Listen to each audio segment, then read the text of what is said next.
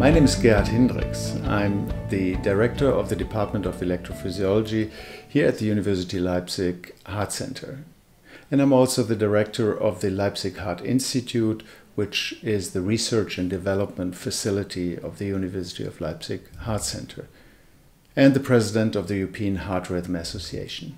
It's really great to see how everything we discussed and we constructed, we expected when we did the preclinicals many months ago, has been forwarded to become reality for clinical electrophysiology. As the system has been put to, I would say, to the next generation of mapping technology. The EnSite precision system meets the expectations of today's electrophysiology. It's precise, it's reliable, it's accurate, and it's fast. And this is very important when it comes to the demands for today's electrophysiology, especially as we see more and more patients with complex substrate-based arrhythmias. This is really what we need to push clinical electrophysiology forward to a better level of successful case execution. My name is Philipp Sommer. I'm the Deputy Director in the Heart Center Leipzig, Department of Electrophysiology, and I'm responsible for the EP labs here at the Heart Center. I think the key word for today is really precision, as the name of the system already says, and the stability of the system throughout even a 3 or 4 hour procedure. And I think this is really relevant and very important for the people, for the operators out there, that they have a system they can really rely on, not only after 60 minutes of procedure, but also after 3, 4, 5 hours, after cardioversions, after cuffing of the patient, after slight movements of the patient, that you still have a system which really reflects the anatomical truth that you're facing with during your procedure.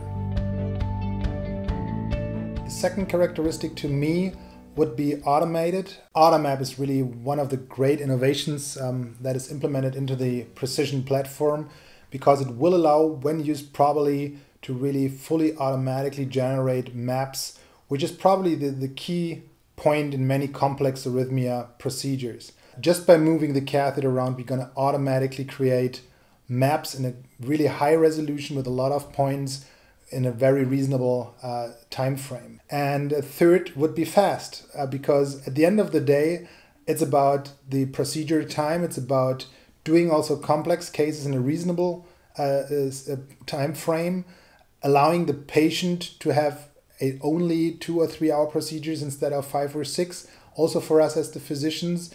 And I think it's in the interest of everyone to keep the procedures as short as it gets. And I think that the system, and especially the features like the AutoMap tool, will allow us to accomplish this issue.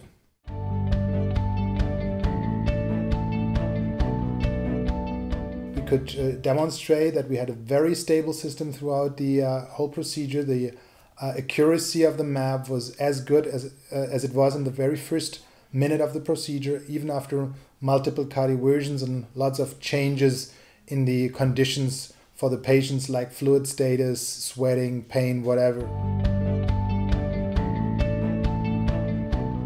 So at the end of the day, it seems as if the combination of impedance-based informations for the 3D mapping system in combination with the magnetic localization of the catheter can provide a stable and reliable 3D mapping system as we need it.